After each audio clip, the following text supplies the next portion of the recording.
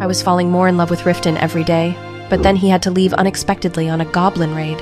I worried about his safety and wanted him by my side. Riften was also sad to say goodbye, even though he knew his duty. I don't like the idea of leaving our warm bed to sleep on the frozen ground.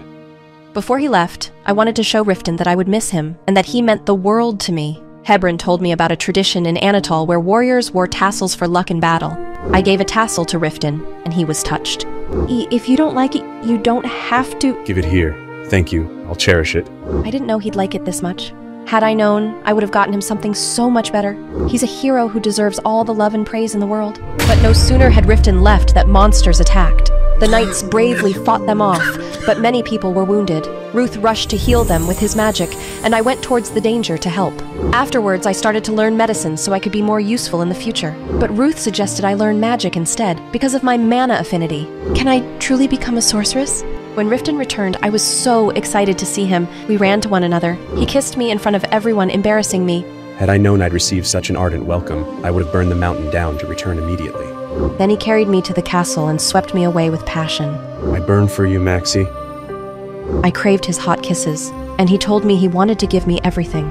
Maxie, if there's anything you want, you can always tell me. But I was still afraid that if Riften found out the truth about me, he would be disappointed. To lose his love and affection would destroy me. We held a celebration banquet for Riften's return, but being around so many people made me anxious. Drinking alcohol relaxed me and made me reckless.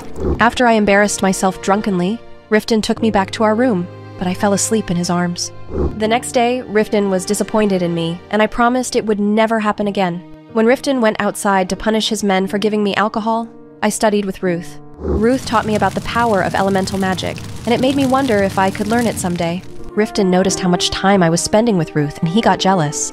Maxie, do you like intelligent men? I assured him he had nothing to worry about.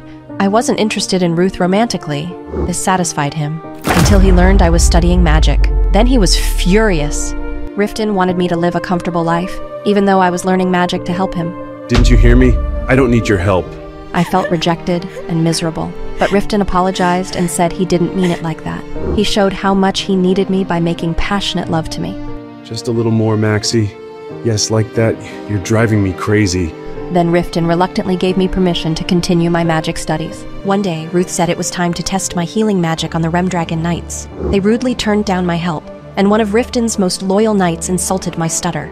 Are you even capable of reciting spells? I was wounded by his cutting words. Riften was walking nearby and jumped to my defense. He flew into a rage because someone dared to scorn his wife, but I was convinced if I was a worthy lady, a fine noblewoman without a stutter, they would not have insulted me. The blame is all mine, for being the stuttering, incompetent, dim-witted, unsightly Maximilian. Desperate, I asked Ruth if he could use magic to cure my stutter, but he gently told me that was impossible. I worried I wasn't good enough for Riften, and worried more when Ruth accidentally told me a secret. When the king offered Riften Princess Agnes's hand in marriage, some of the knights were supportive of it. Smart and beautiful, Agnes fought side by side with Riften in the Dragon campaign.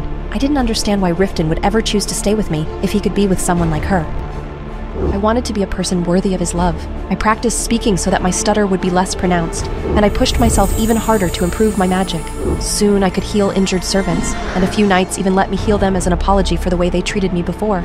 But one day, both Riften and I were surprised to hear we had an unexpected visitor, Princess Agnes. Would this powerful, beautiful woman full of magical skill win Riften's heart? Would Riften regret staying in our marriage? Enjoyed the recap? Like and comment to let us know, and subscribe to our channel for more content. And as always, be sure to read the official Under the Oak Tree from Amazon to support the author.